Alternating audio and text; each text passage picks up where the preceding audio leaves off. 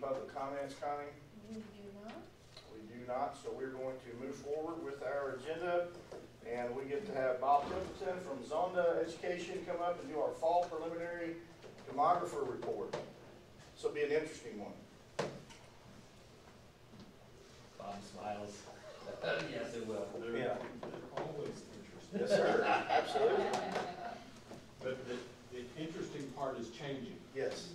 And it is crazy to think that, just literally 4 to 5 months ago, the interest rates were at 3%, and the housing market was really on fire and performing at nearly record-breaking levels. So I'm going to touch on the impacts of that, how it is affecting housing. It is going to affect housing. Housing is interest rate sensitive. There's no way of getting around that. The challenge is for the younger buyers and is for the move-up buyers.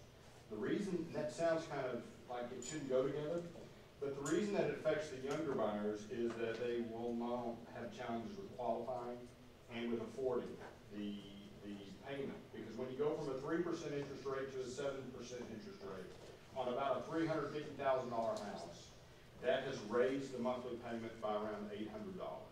So that's what that means to go from 3 to 7. And so for the move-up buyers, it's because many of them are already in a house, so they already have a mortgage at 3%. So therefore, when they're shopping and thinking about the move-up home or the home in a different area, they're going to be hesitant because of that 7% interest rate, which then causes them to be fear of buying at the top. They don't want to buy at the top, and they don't want to have that 7% interest rate for a longer period of time. So it's going to really affect those two buyers. It does not primarily affect the relocation buyer. So the buyers that are relocating to the region because of a job change or a family change, so those buyers that are coming because they're moving because of jobs, they tend to have to find a house. And so therefore, if you're renting, the renting is very expensive. So therefore, then we tend to see those buyers continue to buy. This is where, when we think about the economy, it is so conflicting in that we've got good job growth in the state of Texas. So job growth is strong, wage growth has been good, but then on the other side, we've got 40-year high inflation on the cost of food and energy and services. Everything is more expensive, but yet wages have gone up, but they haven't gone up enough to keep up with the cost of living.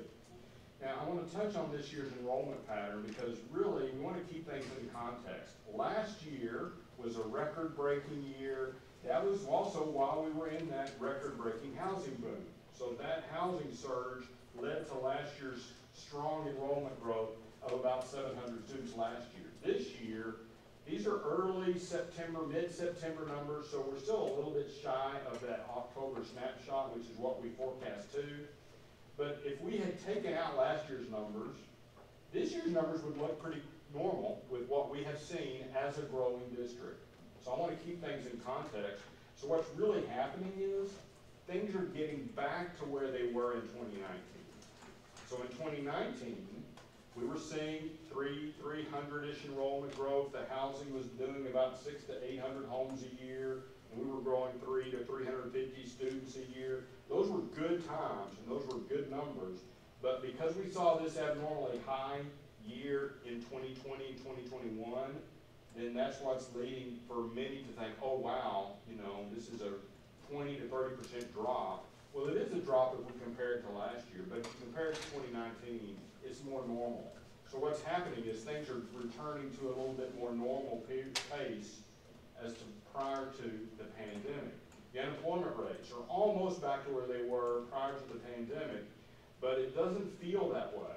It doesn't feel like the unemployment rates are back to where they were because every industry is struggling to fill positions. You still see it in restaurants, you see it in professional services, and I had 3 openings over the summer, and I've never had that amount of turnover. And they were getting new jobs and moving, and so there was all of this relocation that was happening that really created some challenges in the labor force. Now, the labor force is starting to return as well to a little bit more normal. Overall housing numbers. Now, this is total home sales within Belton ISD. You can see what it did in 2020, and you can see even 2021, those were record-breaking years for total home sales. So far, year to date through August, you can see we're definitely going to fall back towards that 2018, 2019 number. So it's not going to be like we saw the last 2 years. Again, it's the interest rates. Now, this is the average price for a new home and an existing home sale within Belton. Again, you can see the real surge that happened over the last 2 years. That was two factors.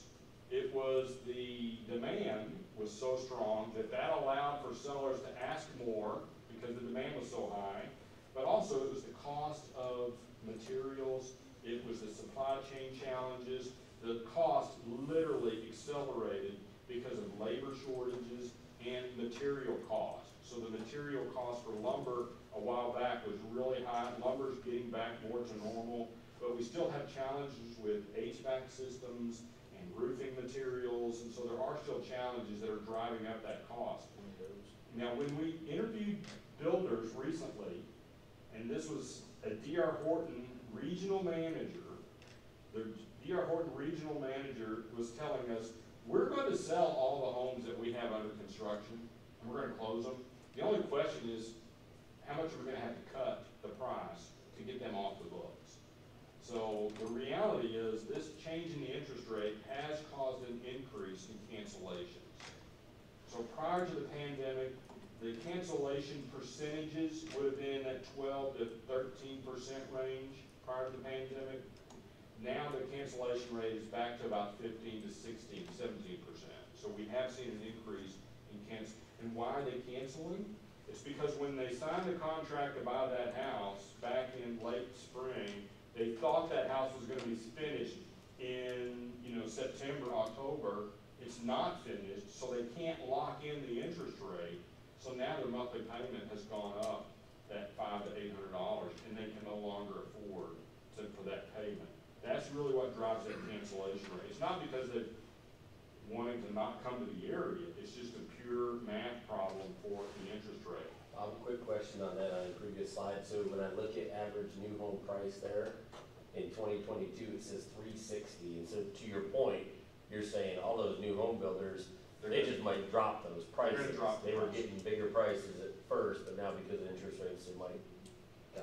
So that could go down by the end of the year. It will go down. What's interesting is if you have Trulia on your phone, or if you have those apps, you're already starting to see the down arrows where they're softening the pricing of existing homes. So the existing home market, it depends on what region you're looking, but I still have Trulia, and I play shop just to see what's happening in regions, and we're starting to see it dropping. And so the price points are going to soften over the next few months. Bob, I'm in the floor business, and so I'm already seeing this in our industry. And what's happened was for the last 2 years, the customers that I have, they wouldn't take custom builds. Because number one, you got to babysit them the whole way through, and it's a divorce proceeding when they close, because they're both tired of each other doing it. So they were just building spec houses, because they would have 7 or 8 offers on the spec house, and they were selling them. People were just paying cash to make up for their appraisals.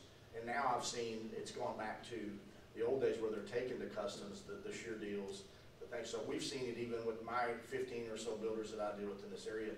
They're starting to change their game plan already too. So yeah, and it is going to affect us pretty big, I think, over the next 6 to 12 months. It is. It's the unfortunate nature of economic highs and lows. The Fed's reasoning for raising the rate was to try to slow down inflation.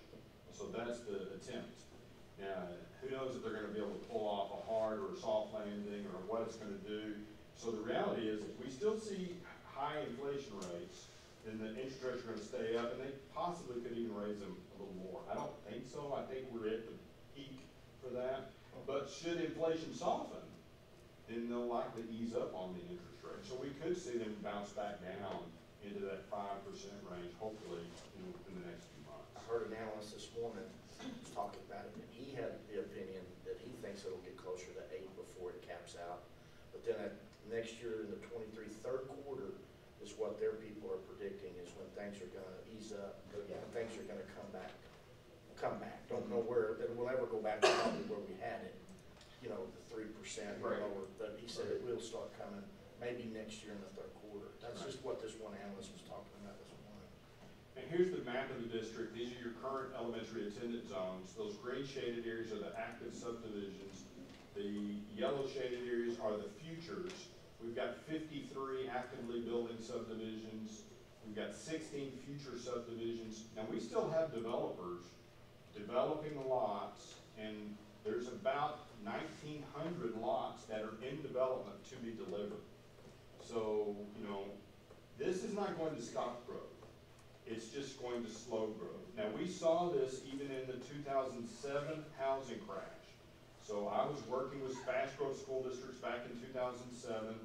Districts like, you know, Frisco, Northwest, Denton, that were building 2,500 homes a year. It dropped it down to 1,800 homes a year. So we will still see growth even with this challenge with the housing market. Now, the other side of the coin is multifamily. So multifamily is also starting to surge. I know it's a little hard to see, but zoomed in there, those purple shaded areas are multifamily that are under construction. So we've got about 235 multifamily units under construction, and there's an additional 660 multifamily units that are in the planning stages. Those are the turquoise shaded areas that are up in the Tarver, Pirtle zones, and then you've also got those under construction that are in the Chisholm and Miller Heights and the Southwest zones. Now, those typically are lower yield. They are lower yields. Yeah. So it won't have the same effect as what we see with single family. Single family tends to yield between 0.4 and 0.6, and the multifamily is going to yield in the 0.2 range. Now here's just some highlights of the single family. Now we do have satellite imagery from August the 5th that we're able to access to look at what's happening. Mesa Ridge is about 425 total lots. It's, they had about 55 homes under construction when we did the research. The first residents are expected late fall this year. So we could have families starting to move into Mesa Ridge for this school year, and that's in the Tarver Elementary Zone. And then next we're going to look at Westfield. Also, I think that's in the Tarver Elementary Zone as well. It's about 1,000 lots. They have built about 142 homes in the last 12 months. They have groundwork underway on phase 14, which has 117 lots. That current yield is about 0.51 students per house in Westfield. Next, we're looking at Skyview Addition. This is down in the Chisholm Trail Attendance Zone. Skyview's got about almost 200 lots. The final plat was approved in July. The groundwork is underway on all of the lots. And then you've got West Canyon Trails, which is next door, which is about 174 lots. 35 homes under construction in West Canyon Trail. And we think they're going to be building about 40 to 50 homes per year. That's an early yield. I expect that yield is going to go up as we get more occupied homes, but it's about 0.24 right now. Now in the far north section of the district, in the High Point Elementary Zone, this is a new development that's just started. It's about 80 acres. These are larger lots. The groundwork has started. So could start to see home construction there in the spring to summer is when we'll see homes going up in that area. These are likely going to be more expensive homes. It's kind of out toward the lake and on the very edge of the district. Hubbard Branch, and you're familiar with Hubbard Branch. It's fairly active. About 37 homes under construction. There's groundwork underway on phase 2 with 170 lots, and they're building about 50 to 60 homes per year. The current yield is 0.419 students per home. Again, this will go up, and it's really going to go up when we get the new school open. So that will definitely have an impact on the yield when the new school gets opened within Hubbard Branch. Three Creeks, very familiar with Three Creeks, about 1,500 total lots. It's got 135 homes under construction. This is the D.R. Horton project that there again, he mentioned that, you know, they're gonna move those homes. It's just a matter of what point do they have, how much do they have to cut the price to get them moved. But the current yield is rather high at 0.65 students per home. That's pretty normal. That's a normal yield that we see is in that, you know, 0.6 to 0.65 range. Now there's a future on the other side of 35, which is River Farms. This one likely could get delayed just because of the timing of what's happening in the housing market, but it represents almost 1,800 homes. The groundwork is anticipated to begin late 2022, so we'll see. You know, these are the kind of projects that they could wait, because it doesn't do them any good to bring them on too early when the market may be about to change. So it'll be one we'll just watch very closely to see when they break ground. But when it does get going, it likely would have the same kind of velocity as what we would see at Three Creeks. So it would be one that would easily do more than 100. It's such a large development that those developments really aren't interested in building 10, 20 homes a year. No, they really are about the 100 to 200 homes per year. The other thing, go ahead. I wonder with that corporation buying that, the Hunt Corporation, or I think is who it is, I wonder if they're gonna sell that to national builders, or are they gonna try to schedule it out with more local flavor? That'll have a lot to do with how fast that thing moves also. It will. You know, I think that the Belton, Temple, Killeen, Waco region is one of the strongest regions for future potential because of the location to DFW, because of the location to Austin. This region is in a very strategic position. You know, you've heard about the chip plants that are being built in Sherman, which is Texas Instrument, and then there's the Samsung plant in Taylor. Well, we're also seeing, just recently there was a clean room fabrication plant that's being built in this region to support those two plants. So they build clean technology with insulation, and they're a manufacturing group that builds these hyper clean rooms that can't have any dust. They're super clean for the manufacturing of these chips. So that's coming to this region. And it's you know, a couple hundred jobs. It's about a $40 million investment into a facility. But those are the kind of things that we'll see because of the location to Sherman, location to Austin. This region is in a very strategic spot, proximity-wise, to the DFW region and Austin. Really, even for Houston, you know, you're not that far removed from getting material and product to Houston. Now, here's the multifamily yield analysis. This is from the geocode. So we've geocoded your students for this year.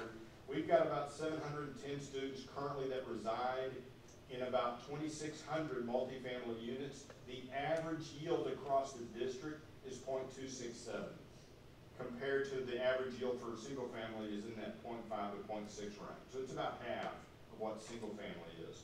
Those green shaded areas are multifamily projects that have a yield of less than 0.25. The yellow are yielding between 0.25 and 0.5. The orange are yielding between 0.5 and 0.75. So that gives you just this sense of where you have the highest yielding multifamily developments across the district. Here's the geocoded dot map. So we geocode your students. We've got roughly 560 students that reside outside the district. Those numbers are going to vary just a little bit because we've got some kids that are right on the line. And so our number may be a little different from the TEA number just because of the proximity of where they live in relationship to the line. That's about 4% of your student population. About 25% of your population reside within the Belton city limits, and about 39% of your student population reside in the Temple city limits. And that's actually changed quite a bit over the last 5 years. So the growth being so strong in that Tarver area is really causing that Temple percentage to get a little higher. Here's the yields over the last several years. We do this geocode every year, and you can see the single family yield is the green line, and so it's been staying right around 0.6. It went up a little bit this year to 0.637, The multifamily yield has actually dropped a little bit. It was peaked in about 2015 when it was 0.38. Now it's about 0.267. And we have those yields for every subdivision and every planning area of the district. We just sum it up to give you the big picture. So here's the projections. You'll notice that I have softened them considerably from where they were last spring. And so I'm basically holding about a 2 to almost 3% growth rate. Bottom line is that's assuming that we continue to build between 600 and 800 homes a year. And we were building closer to 1,000 homes a year. So it's dropped off. I have dropped the housing forecast. But if we maintain that, 2 to 3% growth, in 5 years, by 2027, the district's enrollment could be at about 15,500. In 10 years, enrollment could be over 17,300. So the reality is, as long as we stay in this period of higher interest rates, I think it is going to hold the growth down to this 2 to 3%. That's still good growth. It's still healthy growth. It actually may be a benefit because it could hopefully push back some of the pressure on some of the campuses. Now, when we look at the campuses, we know you're going to be opening 2 elementaries. We also know we're expanding the capacity of Southwest. So we are providing some pretty significant capacity at the elementary level, but it is primarily going to impact Chisholm Trail. It's also going to impact Tarver. There'll be some soft impacts on some of those other elementary schools, but we will definitely see Chisholm Trail yellow, Tarver yellow be pushed back many, many years. And we're just starting that attendance zone process. So there will be a process that we'll work through. We'll bring it to your attention, I think, at our next board meeting. So later on is when we'll involve, additional members to see how we're going to work through this attendance zone process. But definitely going to impact those areas that are yellow with Chisholm Trail and with Tarver Elementary. Now at the secondary level, it's North Belton Middle School that's approaching capacity in 2025, 2026. So this softening in the housing market could buy you a little more time at your secondary campuses. So North Belton's approaching it in 3 years. Maybe we get lucky and it's 4 to 5 years.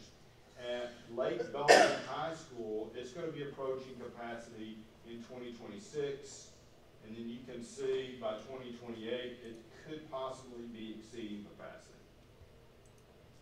Key takeaways: the enrollment trends are returning to pre-pandemic levels. The interest rates are impacting home sales. We expect 2023, that will be a key season. When we do the research in the spring, we're now really going to see how the builders are being impacted by these higher interest rates. The spring season is the builders' biggest season because most families are trying to time their move to occur over the summer. So therefore, they're most active with buying and shopping in the spring. So that's going to be an important period for us to see. The 5-year enrollment is headed towards 15,500 students. So it's really not a matter of if that's going to happen. It's just a matter of does this slow down and then get pushed back, or does it return back to the periods that we saw? I don't know that it's going to return to that 3% anytime soon. So I think we really could see this 300 to 350 enrollment growth for the next couple of years, and then maybe in 4 to 5 years it jumps back up. 10-year, we could top 17,300 students. The new elementary schools need to support the current enrollment. They will support the current enrollment at Chisholm Trail and Tarver Elementary schools. I'd be happy to answer any questions. Something that I was thinking about when you were talking about the middle school, when we start looking at the redistricting, I know the 2 new elementaries and the addition is going to impact all of our elementaries and how we're going to move that around. But are we going to take a look at our middle school to possibly ease that growth at North Belton to maybe buy ourselves another couple years before, the next? I think, and Mike, feel free to jump in on this. I think it's going to come down to some parameters that we have to adopt with our board as well, because I think we definitely can do that. At what cost, and I don't mean dollar amount, because I think that this discussion that we have to have, because if you start doing that, you might take away from the, I would say, almost clear feeder patterns that we have, if you start to try and balance it out a little bit. So, Mike, any thoughts that you have? Yeah, I mean, I think that when we last did attendance boundaries, we had to do it for all three, because we were open in the high school, we were open in the middle school, and we were open in the elementary school all at once. So I do think that as we work through some other discussions too, I think we have one of the focus groups that we're creating is a group of community members and school folks to discuss capacity and utilization. So I think we have some opportunities because of this softening a little bit, and it's not going to, the urgency isn't going to be there that we may need a middle school in 2 years, that we can really study how well we utilize our buildings and our spaces, and how well that we might can have some impact on capacity through that work as well. So, yeah, I mean, balancing enrollments and you know, maximizing capacity are two really important parameters of any type of process. Also knowing, you know, we've had as many as 1,100 students in North Belton Middle School before, and I won't say that that was optimal, but we were able to pull that off without adding portables at the time too. So we do think we've got some work we can do internally through strategies of utilization and capacity building that we may can push that back a little further as well. So I think that if you take a look, like the 27-28 school year is a good one for us to look at. You can see the difference between those schools is not a ton at that time. You got 905, 1026, 866, and 895. So potentially, depending on where kids live, you could shift one boundary or so and balance it out a little bit, but it's not a huge discrepancy like a 1400 versus a 600 that we're talking about. So I think we're going to have to, we'll be coming back to you all as a board, talking about parameters for some of our attendance boundary discussion. And I think those types of things we have to have a discussion about in there. Clear feeder patterns or true feeder patterns is a big deal for a lot of people. So could we potentially move some people from the north to the south? Yeah, but it might impact those true feeder patterns as well. So I think we'll have to discuss all that. And I think one thing we have to factor into our parameter discussions is going to be the political climate at the time. I think we found out this last go around that across the state of Texas was at 62% of bonds made it this time versus normally in the mid-80s. Yeah. I mean, some of it has to do with language that they make us put on our ballots nowadays, which is whatever. Almost said something, but I didn't.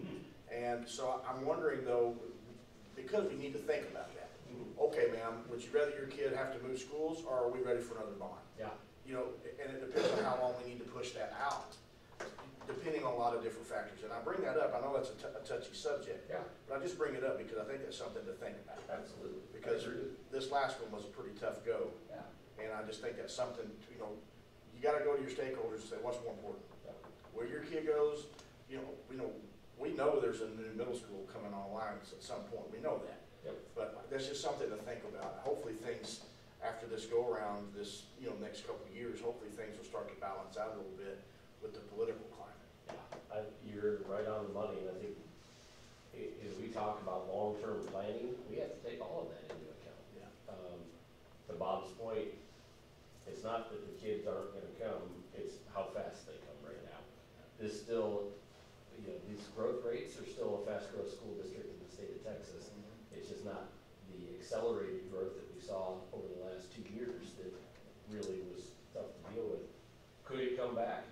I can tell you there are a lot of developers and industry partners that, to Bob's point, look at this area at the intersection of I-14 and I-35 is prime area to be developed. And so when that stuff comes in, that usually comes with housing burdens as well. Whether that's multifamily or single family, that's a different story. A lot of it depends on, I think, interest rates and economic conditions. One thing to consider is that when you look at the middle school total numbers, when you get out about 7, 8 years, when you get to 3,700 middle school students and your capacity is, we'll just say 3,900, you've just about used up all of the capacity that there is because you cannot get 100% utilization. When I say you can't get 100% utilization, I'm talking about the differences in the class sizes. So the 7th grade class is a certain size, it's bigger than the 8th grade class or the 6th grade class. So then those anomalies in the class sizes cause those imbalances in the number of sections or the classes needed. So where the reality is, when you get to 90% of your maximum capacity, those buildings physically feel like they are full. So yes, there likely is some tweaking that could be done, but it's, I'm gonna phrase it, it's a Band-Aid on the issue. And now, districts like Waco, because they're not growing, they really do need to look at the attendance zones as a tool to balance their enrollments because they're not growing. So therefore, when they make changes to the attendance zones, it has a longer stickiness that will last longer. So, and that doesn't mean we shouldn't look at them, just saying we have to keep it in the context of our growth, that, okay, ultimately, you are going to need another middle school. I have no qualifications with that statement, because you have so much available land and so much future growth that is going to come, that it's just a matter of when are we going to need it, and are there some strategies that we need to do to buffer that, which that's when we can look at this through the attendance zone. Good, Aaron, anything? Well, they are interesting times, so you're totally correct. It is interesting in how it is flipped, and it didn't take that long to flip. You know, back in March and April, May, we were at 3% interest rates, and the housing was really on a hot streak. And here we are in the fall, and it's a little different picture. I was reading an article this morning, how quickly it's turned into a buyer's market. If you've got cash, it really is a buyer's market, because now you are going to be able to watch and look for discounts, and it's because the sellers are going to start softening. Mike, anything that you want to add? One question that often comes up in this is the transfers, and Bob mentioned some of the transfers in and transfers out. Anything you want to add on transfers? I would say so that, you know, when we compare, so there's really kind of 3 data sources on that. There's when Zonda pulls their geocoding to kind of put these together, it's not going to reflect any kid after that point that maybe was an approved transfer, didn't show up, those sorts of things.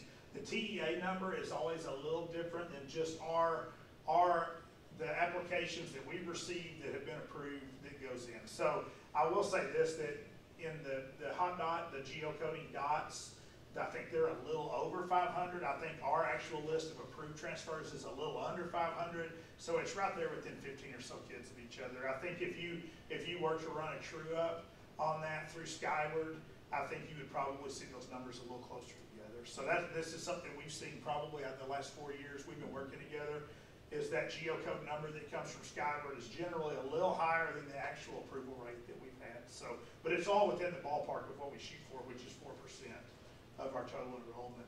I will say that those transfer numbers held true again this year, that over 60% of those transfers are employees' children as well. So we haven't seen a steep increase in just the family that lives in another school district and wants to come here. We're seeing about 40% of that 500 or so are that family, and about 60% are a little more are employees' children that come into the district.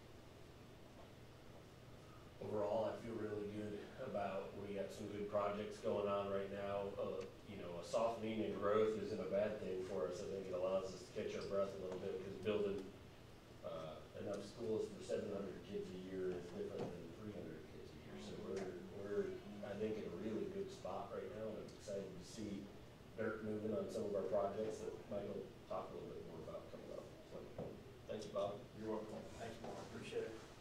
All right, so guess what? We've already touched on it a little bit. We're going to talk a little bit about the attendance zone process. I'm guessing that's probably Mike Morgan. Future Dr. Morgan. Future Dr. Morgan. Yeah. Texas Tech right here. There we go. Guns up there.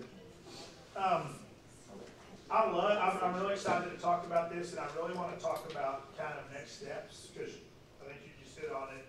We have done a little preliminary work when we had our first meeting of our long-range facilities planning team week before last, we did an exercise with them to start talking about attendance boundary parameters and kind of went through a little exercise with them to kind of see which parameters they felt like our community values most.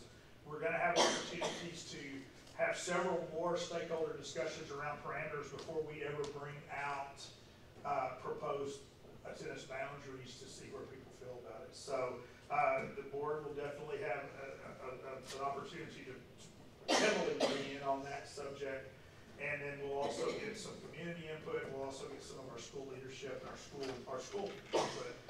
When you're talking about parameters, you're talking about, and we examined, we talked through about 13 different ones the other day, is that, you know, that idea of what are the things that we need to consider most strongly whenever we're working on new attendance boundaries. And that is, you know, is it community, is it neighborhood alignment, is it feeder patterns, is it balancing demographics, is it balancing enrollment, is it, you know, you obviously want to, anytime that you're having to build these facilities, you always want to maximize the use of all your facilities. You don't want to have schools with, you know, that are vastly underutilized and some that are at or over capacity. I think that one of the lessons we learned with Charter Oak was it seemed like we opened Charter Oak in our last attendance boundaries. It seemed like maybe initially there was some discussion, are we underutilizing that facility? But here we are 3 years in, and we're showing that it's going to be the next campus that's going to hit capacity because of the growth that we knew was coming to that area. So, you know, trying to establish attendance boundaries that can last the length of until you have future needs for future facilities. So we're going to come back to you guys next month, start that discussion around parameters. The goal, kind of our timeline that we laid out is doing legwork between here and there, and then coming back in December and doing a full board workshop where we'll also discuss parameters and start getting into some of the factors that we're going to need to look at, and then coming back, you know, and getting another round of input and feedback from you guys in January as we get closer. So probably going to have at least 3 opportunities for our facilities committee to weigh in. And then at least 2 opportunities for the full board to weigh in before we get to the point where we bring recommendations to you. And with various opportunities for community input between now and then as well. But we had a really good discussion the other night. We actually, one of the things that's going on is tomorrow morning, we're going to have kind of our first kickoff meeting with our members of our executive team and kind of really hone in on these dates that we've set. And I think we talked about that last month with you guys and with the full board, about kind of the landmarks we want to hit on our different feedback levels and kind of what we really need to get accomplished by the end of October, what we really need to get accomplished by the end of November, December, January, so that we really have a thoughtful process where we can bring really good options to you guys in February for approval. So that's the goal, the whole step of the way is keep you guys, I think we have it listed as there's going to be, you know, early in the process, there's opportunities for input. Later in the process, there's opportunities for feedback and refinement, but really trying to bring good recommendations forward that has a lot of community input, a lot of thoughtfulness into it, and really try to honor what these different groups that we gather input from value most and parameters. Mike, can you give them an example of some of those parameters a little bit? Just walk them through a few things. And board members, facility committee members, what I'd ask you to do is think about those things that you're going to want to see in this process, because we will be asking you for that feedback over the next couple of months. So. And the interesting thing about parameters too is that you won't be able to prioritize all of them because some of them conflict with each other. So that you can't necessarily say neighborhood unity is the most important thing and we want every school filled at 89% capacity. Because if you get to that point, you're going to have to make some choices in some neighborhoods about where certain groups of kids need to go to get balanced enrollment across the district. But some of the things that would be considered in that, obviously neighborhood unity, the idea of keeping neighborhoods together and keeping subdivisions together to the greatest extent possible. Feeder pattern alignment, not having split feeder patterns to any extent. We have a relatively small amount of feeder pattern that aren't aligned right now, and it's typically from elementary school to middle school. We have 100% middle school to high school feeder pattern alignment. But I will tell you this, even in a minimal amount, those are still families that you're having to have discussions with about, you've gone to school at an elementary school for 6 years, and 15% of those kids are assigned to a different middle school, and those are difficult conversations to have, and that's where some of our extenuating circumstance type discussions come in on transfers and things of that nature. So feeder pattern alignment, I'll speak from a student services standpoint, it's important, but it may not be the most important when you look at some of the other options. Optimizing space and capacity, that's gonna be one that is going to be important. Family impact, trying to impact the attendance boundaries for as few families as possible while still attaining your other goals. Handling growth, so it's not just meeting the needs of where we are right now, but where are we gonna be 5 years from now when we want these attendance boundaries to still be effective. Socioeconomic factors, considerations to socioeconomic makeup of attendance zones, balancing for facility and program equity, traffic impact, that is one that our group the other night, they said, we really need to look at the traffic impact of when we do boundaries. Are they having to cross major thoroughfares? Are they having to go across 2305? Are they having to go, how does the traffic impact relate to, what impact are we gonna have on traffic patterns with the attendance boundaries we adopt? And I know in some campuses that's not a big deal, but in some campuses traffic's a really big deal right now for those communities. Minimizing change kind of goes along with family impact, but it could be extended outwards of that. Safety, are there safety considerations, or could we have an impact on hazardous routes and things of that nature based on the attendance boundaries that we select? Contiguous boundaries is another. Do we not have something that looks like gerrymandering, where one neighborhood's going to this school and all the neighborhoods that surround it are going to this school? And those are some of the things you have to get into if you make the priority to be balanced enrollments and things like that. Transportation costs, are we minimizing transportation costs with the boundaries that we choose, and then natural lines too? Do we go with attendance boundary lines that make sense? And I think that would be major thoroughfares, rivers, those sorts of things as well. So that's about 14. It's not all of them, but it's a lot of the ones that we considered.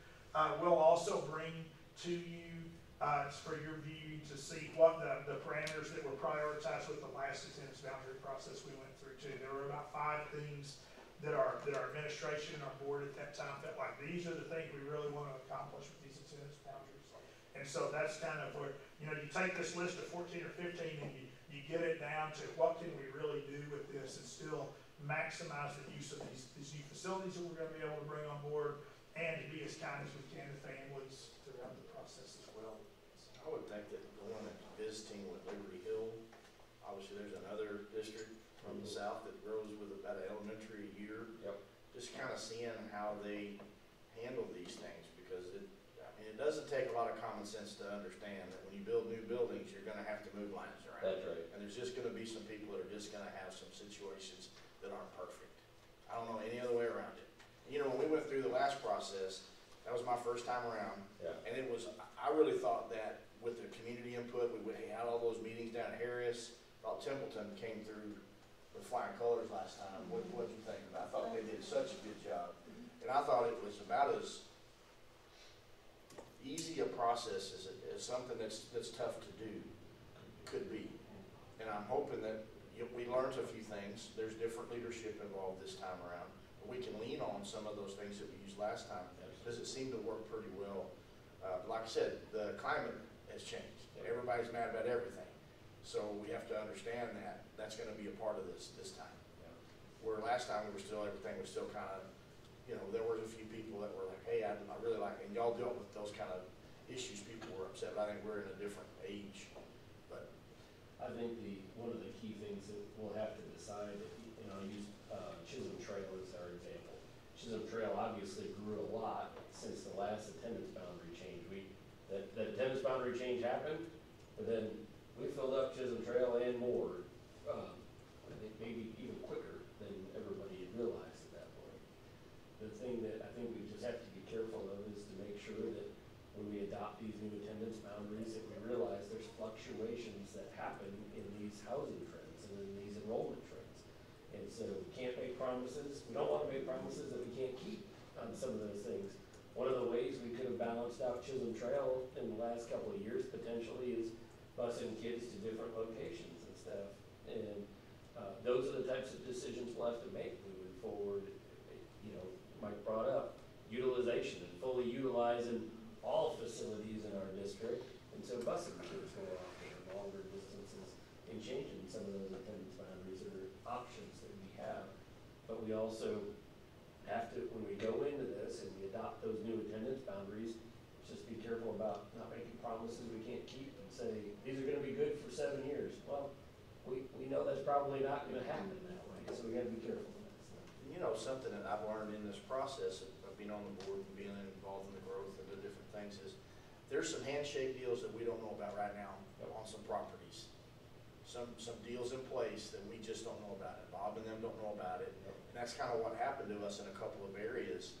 There were some deals that were in the works that nobody knew about, and then it came to fruition, and you can't account for those things. There's no way to know when those developments are gonna come on. You just don't know.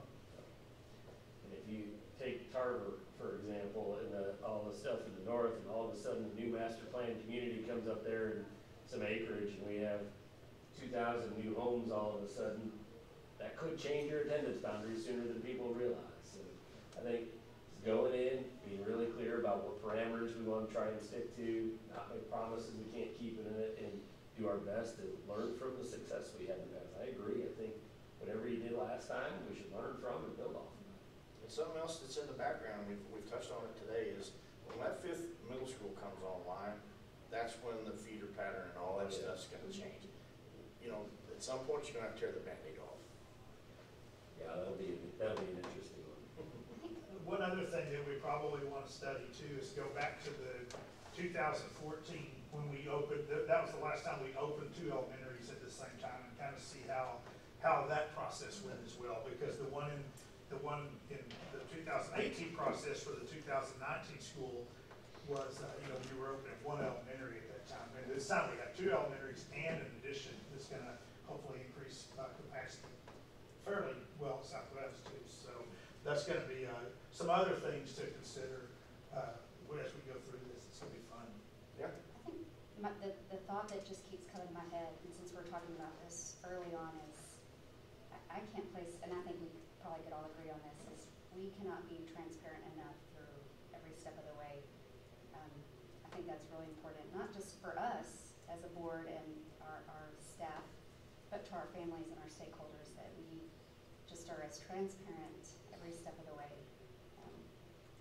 So we want to do it right. We know we're not perfect, but we're going to make the best decisions that we can, but just being transparent along the way.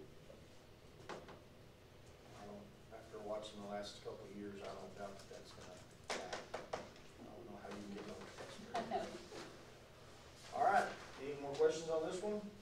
All right, I guess, school naming update, let me see. Who's gonna Mike, talk to us about that? I'm going to stay here and talk to you about that, and this one's going to be fairly brief. I do want to give you an update. We have had an open, and I thought it was communicated well. I don't think we've tried to keep it where only certain people can make nominations or anything like that. I mean, it's been advertised out there. I will say this, that we've kept the nominations the nomination period is still open, and we've really tried to keep that.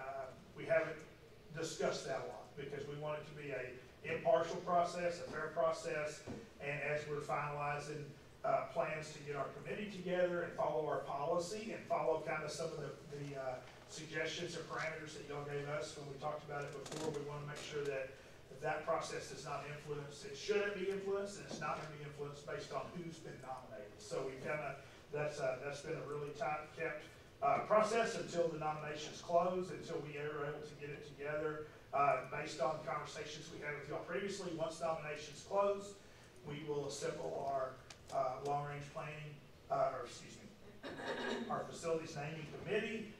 We're going to try to honor and get that done in 3 meetings, as we discussed, and come back to you guys in November with nominations for each campus that y'all will have ample time to consider, discuss, weigh out, however you need to, as we get closer to a time for y'all to be able to, as a board of trustees, make the decision based on that. So I will say this, the teasers I will give, We've had a little over 30 nominations so far. There's been a balance of nominations in types of nominations. And I really do feel like our community has taken it seriously, and they've thought about names or nominations that have been made that are important to Belton, important to our community, and kind of follow those nominations are things that all have been worthwhile considerations at this point. So I really have been impressed with the thought that has gone into nominations that have been brought forward by our community members. I don't even know that list. When he says that we're keeping that pretty tight, we're keeping that really tight. So, and I think that's a good thing. I think that this is about trying to do what's right for the community on the side. Yeah, I followed a couple of the threads, Belton ISD, and I've seen quite a few comments and quite a few. And I thought even those were, Yeah. you know, let's celebrate. But there's a lot of things to celebrate here, and this is an opportunity, whatever direction it ends up going, there's going to be a chance to celebrate our community and honor and move forward and exciting. To, you know, we don't have to call them elementary 12 and 13 any longer. So, All right, any questions? All right, so last name, bond project updates. so this one's really fun. And rather than I didn't want to bring presentation in tonight. I didn't know how long our demographer's update would go.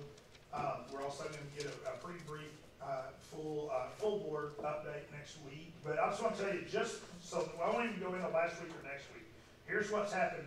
We had a holiday yesterday, and even though I know some of our team was working with some of our design teams yesterday, but so just this week in a 4-day period, we've already had a BHS, we've had a mechanical, electrical, plumbing, and roofing meeting with the architect and construction manager.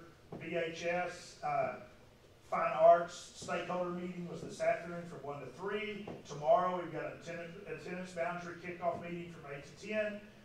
Tomorrow we have a 1-hour Delta program stakeholder meeting, which is meeting really 3 because of the meetings we've gone. Tomorrow we also have an ag facility stakeholder meeting with all of our high school ag teachers tomorrow afternoon. And then we also have we had a Southwest Elementary stakeholders meeting on Friday morning.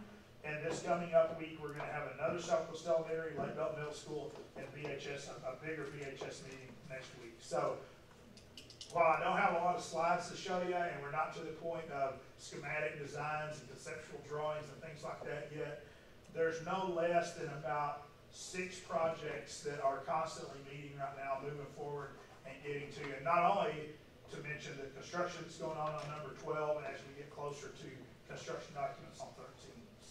There's some challenges, obviously, out there, and some things that we're working through with our design teams and things, but couldn't be more excited and more proud of the Belton ISD teams, whether that be with our directors of construction projects and directors of facilities and construction and their teams, with our purchasing department, and you know, just all the different things that they're working through with our teaching and learning staff and our principal grous and those types of things. I mean, we got a lot of people bringing a lot of ideas to the table right now and kind of wading through those and coming up with the best recommendations for projects that we can get to with these groups is really important right now. So very proud of that work.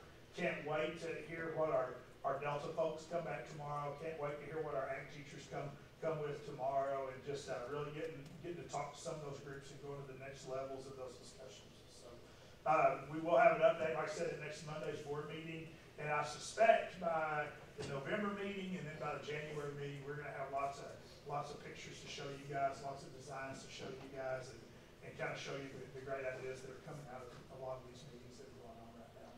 One of the things that I think is always exciting about this too is that when you're going through a design phase, you get to open up minds and realize that you're designing buildings for the next 40 years, not the last 40 years. And that's a pretty cool thing when you see that light bulb start to switch on with people and they're starting to realize this is a good opportunity for us to take a big step as a school district in whatever program area you're talking about, whether it be an ag barn or whether it be a Delta program facility. It's pretty cool to see that light bulb switch on. So we're excited. Any questions? Well, it sounds to me like I like all the information in the meetings with our stakeholders, because I think sometimes when you do build facilities, some people go back and go, well, I wish I would have had more input, such and such. So it sounds very accountable and it sounds very transparent, and I like that. So, any future concerns? Nothing? Let's see. It's 5:55 and we are done. In policy committee, we went over an hour the other day, so we still got. It's like triple nickels, man. This is good.